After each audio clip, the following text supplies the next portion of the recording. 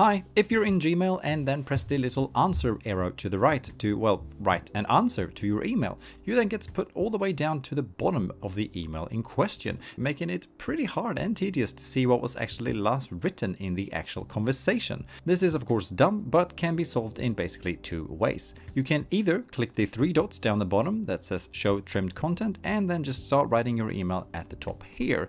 Or my personal favorite, click the little icon to the right that says pop out reply to get a little floating window that follows you around when you scroll through the email. Why the reply box isn't just up the top like it probably should be, no one really seems to know. Anyway, thank you for watching, have a nice day, bye!